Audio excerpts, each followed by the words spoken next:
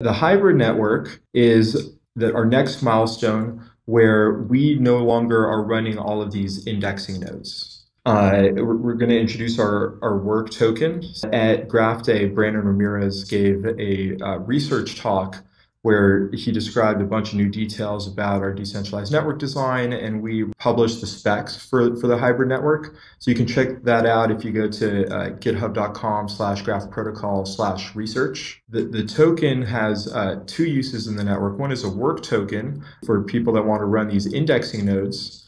And the second is for data curation and staking on the subgraphs themselves. So for the work token, anyone can come in and stake tokens to run a graph node, and then they can charge fees per query. And that's done in an open marketplace where they can set their own prices per query.